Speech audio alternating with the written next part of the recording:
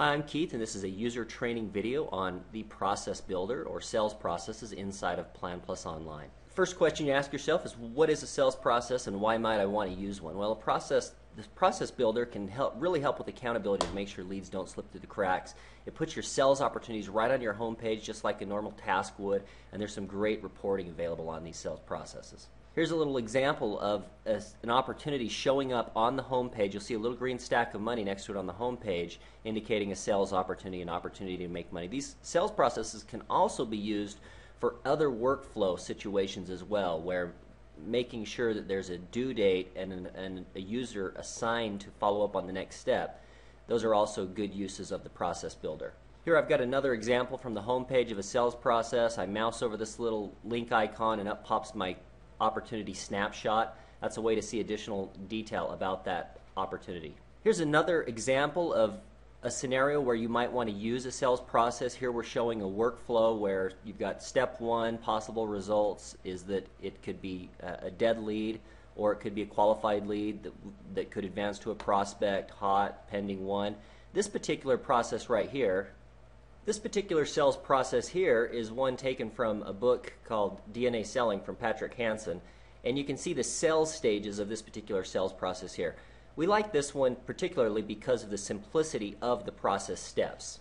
If you're working with our professional services team, you'll find that they've got some forms that can help make designing these sales processes real simple. If you're more comfortable with pen and paper, we've got some sample forms that you can use to design your actual sales processes. Contact the professional services team for access to these forms or search Process Builder in the FAQ.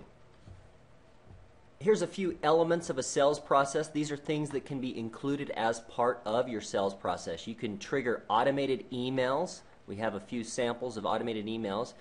You can create activity tracking. So if you want to track certain activities, you can make those process steps. You can also create task groupings or groups of tasks that are triggered at certain points in the sales process. You can also automate routine data entry. So at a certain sales step, if you find that your reps aren't updating the correct fields, you can make those automatically updated as part of your sales process.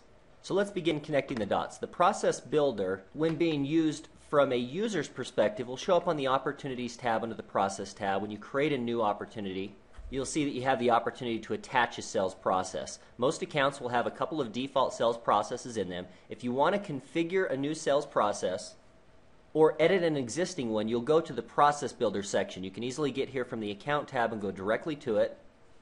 Or if you navigate to the Account page and the Setup tab, open up the Opportunity menu down here in Process Builder, you'll see some of the additional options. So this Process Builder link right here is the same link as you get from the Account tab. Now once inside the Process Builder, you'll see some existing processes. I recommend taking a look at the existing processes so you can familiarize yourself with what a finished process looks like. To create a sales process, you need to first identify the process name and the type of process. Processes can be attached to either a contact or to an opportunity, but not both, so you'll need to decide up front when building a process what type of record you're creating that for. Alright, so the three main elements of the sales process are the home page view, where the sales process is going to show up. That's this slide number one. The opportunity view, this also applies for a contact. So the detail view, where you'll see the process tab, and then this screenshot 3 represents the setup, the back end. This is where an administrator would configure the process. I'm going to talk briefly about the configuration options with the sales process. Okay, so we're going to go into an existing sales process and open it up.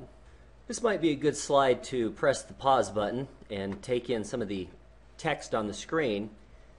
This is the detail page of a process. You'll see that each process step has a name, each process step has a description. The description will be displayed to the users when they're using this process step. Process steps are comprised of a due date, so by default each process step will have a due date. You can manually assign it, or you can put the due date off into the future some period of times. A lot of times with a sales process or a workflow, the next step may not be due for 5 or 10 or 20 days. You can set that due date right here in the definition. The assigned user, you can have the assigned user either be a static user in the account or the user that's advancing the process. Actions can include things like sending an email, updating a field, and then the results. These are all the possible results that will be displayed when a sales process is used. Here on this slide, we've got an example of an account with some of these fields filled out. You can see that we are updating a field value. This is a very good practice to keep your sales process in line with your sales stages. You can send emails automatically or user confirm. You can update, you can create tasks, appointments, notes, and you also set result descriptions. Auto advancing would automatically advance this lead in a certain number of days. The auto advance is an optional feature. It's not often used. The situations where you might want to use it is if you automatically want to advance a sales process if a certain step didn't get taken care of in a certain number of days.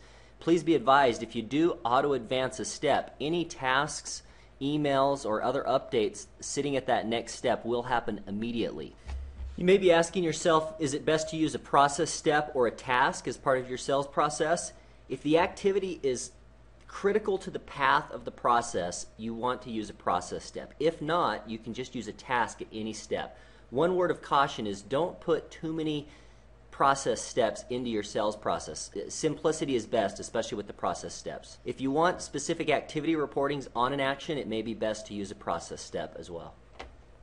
Next up, we're going to talk about Process Builder reports. These are the reports that you can generate when you use the Process Builder. The Process Step Activity Report is going to show you a listing of all of the activities that have taken place on a particular process. Here we are inside of a Plan Plus Online account. I'm on the Opportunities tab, View Reports. Scroll down here to the bottom of the page.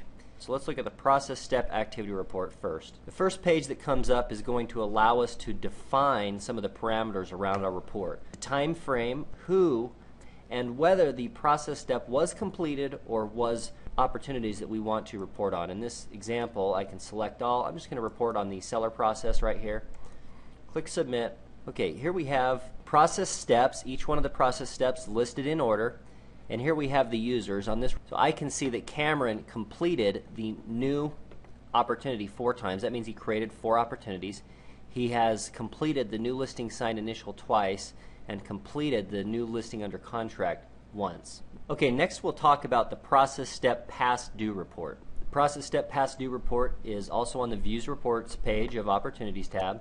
We'll select past due reports. This report has fewer options to choose from. I can select just certain users. I can select all users or user groups. I don't have any user groups created in this account, but if I did, I'd be able to select an entire group. And I can select one or more processes. I'm going to select all processes for this report. Submit, and here's my results. This is a list of all my opportunities that are past due, meaning that the due date for that opportunity is past. This is a great report from a management perspective to see if the leads are slipping through the cracks. This here is a real estate example, but this same report applies to any Plan Plus Online sales or business account and is very helpful for keeping track of all of your sales opportunities to make sure they don't slip through the cracks. This is a very unique feature of Plan Plus Online. From this report, you can click into any one of these opportunities. The final Process Builder report we're going to review in this video is the Current Assignments report.